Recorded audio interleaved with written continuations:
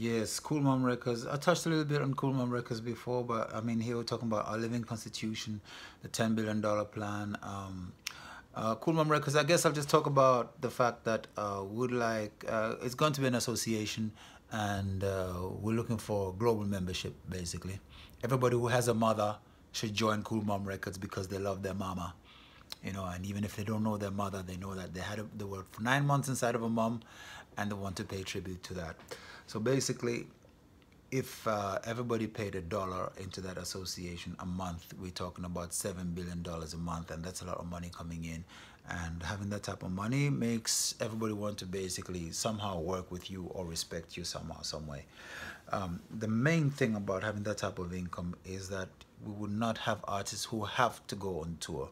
We'll not have artists. I mean, art and music will become more something that you really perfect in terms of the depth and the beauty and the communication and the relevance, and as a reflection of our community in a positive way, and all of that, something that we can really enjoy and grow. And I mean, it already is like that. What I'm trying to say, that it does not necessarily have to be a way of making a living, because everything else in life will be taken care of, because Cool Mom Records will be able to bring in revenue just from the membership alone and from the associations connected to that membership.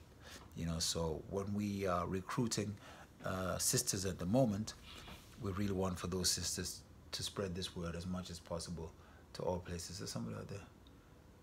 To spread the word as much as possible everywhere, so that the revenue does not depend on the sale of records or the downloads of anything, as we're doing at the moment. We really want to get to where the revenue just comes from the membership alone, basically. Yeah, that's enough.